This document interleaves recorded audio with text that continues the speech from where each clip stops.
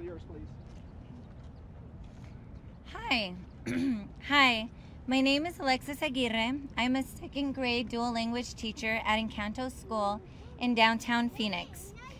This morning, I gathered up my second grade students in a community circle to explain why their teacher would not be at school tomorrow. We do community circle each week and share our triumphs, our losses, and our hopes. And we start with a hug and we share the practice, Tú eres mi otro yo. You are my other me. And when I look into the eyes of my students that I serve, this phrase goes straight to the heart of why I am choosing to walk out for my students. Just like the 7-year-old children in my classroom, I too have lived through the foster care system, food insecurity, homelessness, abuse, and poverty. But my students are resilient. They are kind, and they are courageous. They come to school with a bright smile on their face every day, ready to work hard. And they know that I will be proud of them as long as they try their best. And now it's time for us to do our best for them.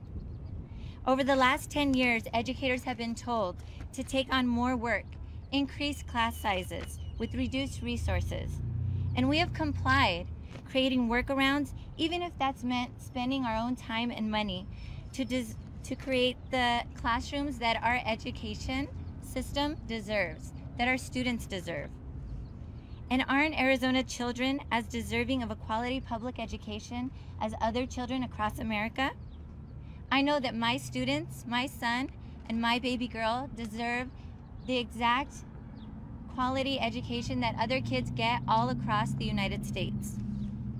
As a parent and educator, I can no longer remain silent to the tragic inequities that our students face under this education funding crisis. I can no longer make excuses for the state of Arizona, to families who send their children to us with the full hope and expectation that we're going to do right by them. I cannot allow my 5th grade son to continue another 6 years in underfunded schools. We've presented state lawmakers the harsh reality of what our schools are facing and plenty of time to give us a real solution. But they continue to use our schools as political pawns in this election year. So if state lawmakers are not going to make real change for our students, then we will. I've told my students that tomorrow I will be marching to the Capitol and advocating for them and all school staff, and I will not be standing alone. Parents have offered their encouragement and implored us not to settle for an election year gimmick that does nothing to help their students. Although our decision was a difficult one, it is an action that we take very seriously and is in response to a very serious inaction by our state lawmakers. We know that our decision is the right one, as I witness families, voters, and community members standing alongside us at our walk-ins, rallies, and protests. Tomorrow, you will see an entire community standing up for students and educators, demanding fully funded schools for our kids in preschool all the way to high school, now and for future generations of Arizona students. Thank you. Now I'm going to present to you Noah Carvelis, leader of the Arizona Educators United movement, music teacher at Littleton Elementary. Thank you, Alexis. Thank you for being here today. I can tell you today is one of the hardest days of my teaching career so far. My first day was challenging. I've had challenging students, I've had challenging weeks, challenging months. Today, by far, tops it all. There's nothing harder than taking this action as an educator. And saying goodbye for the weekend right now and talking with my fellow educators and especially my students and explaining this action was nothing but difficult. But I think our students understand, my students certainly do, that we need a change. And enough is enough, and we simply can't take it any longer. We can't continue to let our schools be underfunded. We can't continue to let educators who have devoted their entire careers to serving our community forced out of the job. And I think our students understand that. and our community understands that. And with the action that we're taking tomorrow, we're proving that educators all across this state understand that. So right now, while it's difficult to take this next step, I'm nothing but confident that we will bring a change that is necessary for this state and that the people at the legislature for too long have refused to bring. So as I've said before, if they can't get it done, we'll get it done ourselves, and we'll continue to take these actions, and we'll continue to escalate because we need answers and we need a change for this state. And so now I would like to ask everyone, if we don't stand up for our kids right now, who will?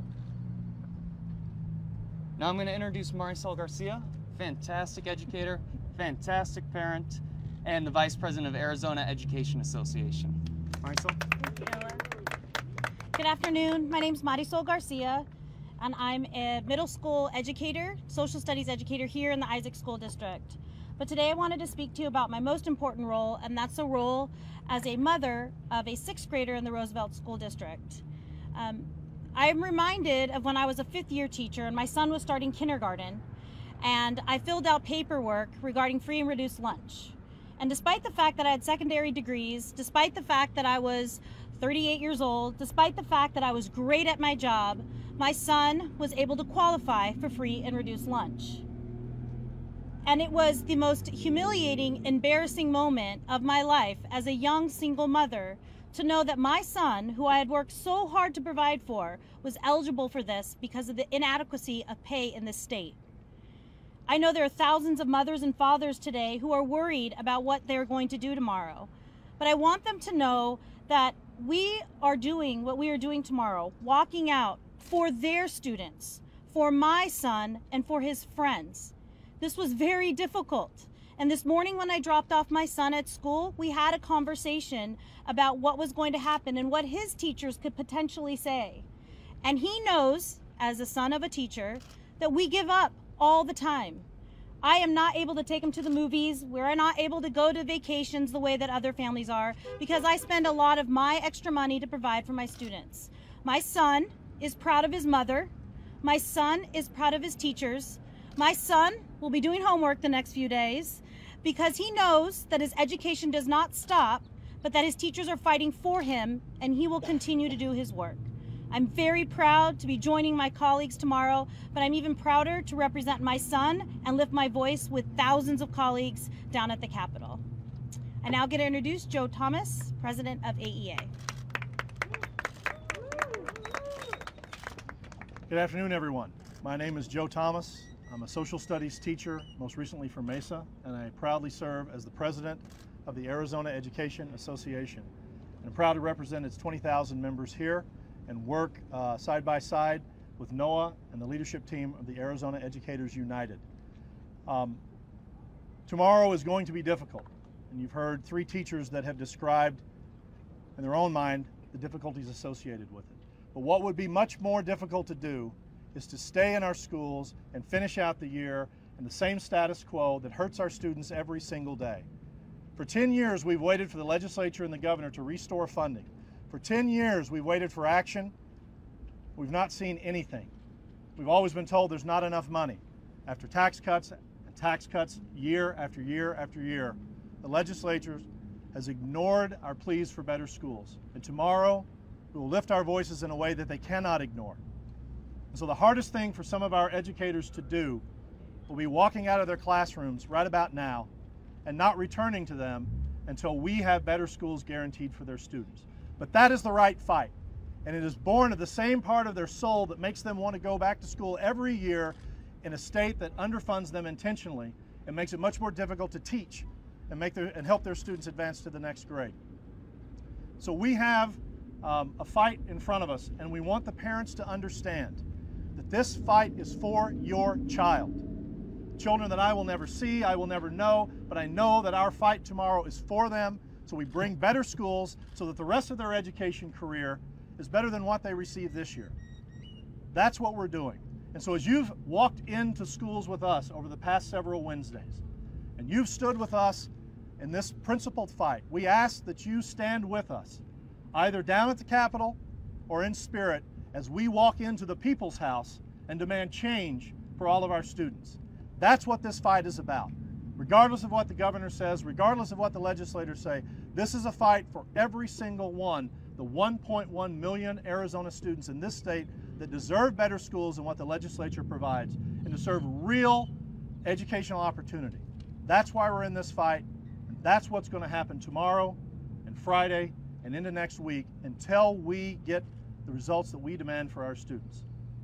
At this point, I want to introduce a very special guest to Arizona, a former elementary educator from Utah and the current president of the National Education Association, Lily Eskelsen Garcia.